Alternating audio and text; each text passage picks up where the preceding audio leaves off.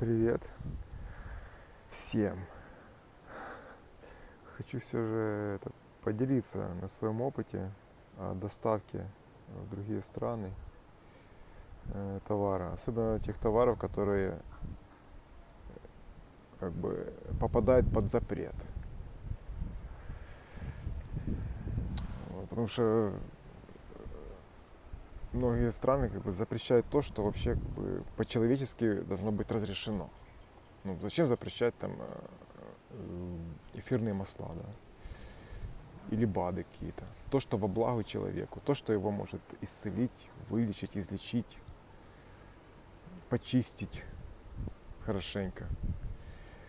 Вот. Но так при этом в этих странах этого нет.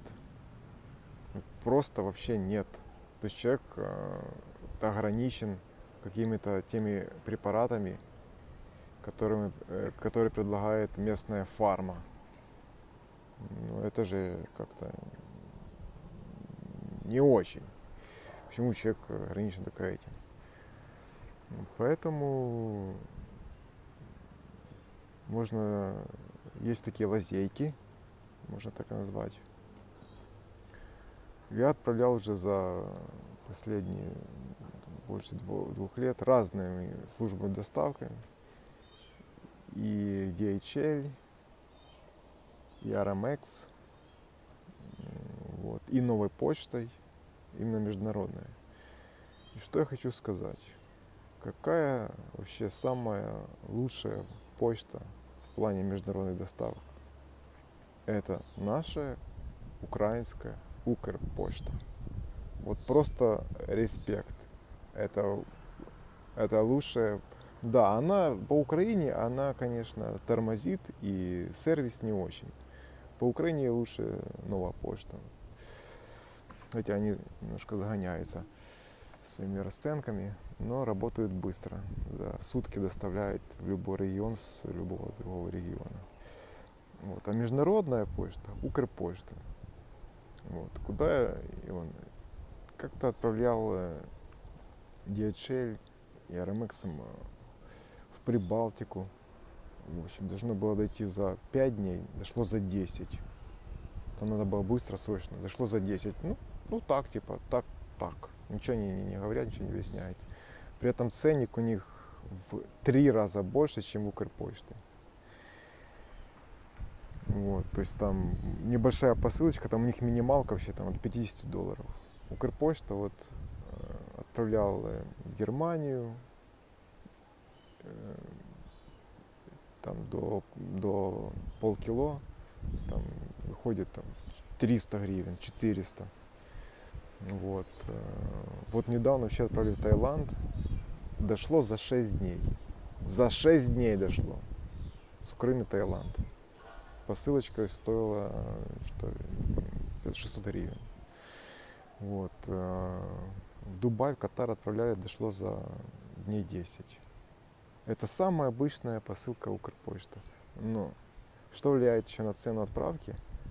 Это когда заполняешь в кабинете Укрпочты, нужно ставить, если до 5 килограмм, то это считается как заказное письмо. И не важно даже какой особый объем. Ну, то есть там отправлял такую вот коробку нормальную, большую. Она была там 4 с чем-то. И до 5 килограмм нужно ставить заказное письмо. Даже если это просто товар, а не письмо. Если это посылка ставится, то это уже в 2 раза она будет по отправке дороже. Вот. В Дубае стоила тоже, посылка была 3 с чем-то килограмм, стоила 700 гривен. Вот. То есть любая другая международная, даже новая почта будет там 1800, 2 с чем-то. Как-то новая почта отправляла, шло 2 недели в Прибалтику. В Израиле тоже отправлял, шло 2 недели. Это я, в общем, уже последний год отправляю Укрпочтой и только Укрпочтой. Все идет за 10 дней, а то за неделю. Но в чем еще самый большой плюс Укрпочты? Это то, что не все отделения, не все, Но есть отделения некоторые, что они не проверяют содержимое посылки. Не проверяют. Потому что новой почтой хочу отправить в Дубай. Нужно было отправить там всякие БАДы, эфирное масло. Вот. Позвонил, а они говорят, только они говорят, а что у вас на отправку? Я говорю, у меня эфирное масло, БАДы. Они говорят, это запрещено на отправку в эти страны. Катар, Дубай. Говорю, ну ладно, говорю, потом прихожу, думаю, ладно, все равно отправлю. Написал в таможенной декларации, там, вот, прихожу, нет, откройте, мы проверим. То есть все почты, все такие вот, не Укрпочта, они все хотят проверить содержимое и смотрят, что если это запрещено в страну доставки, они ее не будут отправлять. Что? Надо отправить. Есть Укрпочта. Вот. И когда отправляем тренажеры для тренировки интимных мышц, я пишу декларации не для тренировки интимных мышц, а для тренировки мышц тазового дна для женщин, что по сути это одно и то же. Вот. Это все благополучно доходило и в Дубай, и в Катар, и в Израиль. В Израиль отправлял мухоморы. По закону мухоморы как бы запрещены в Израиле. А почему? А потому что Израиль номер один в таком бизнесе, как онкология.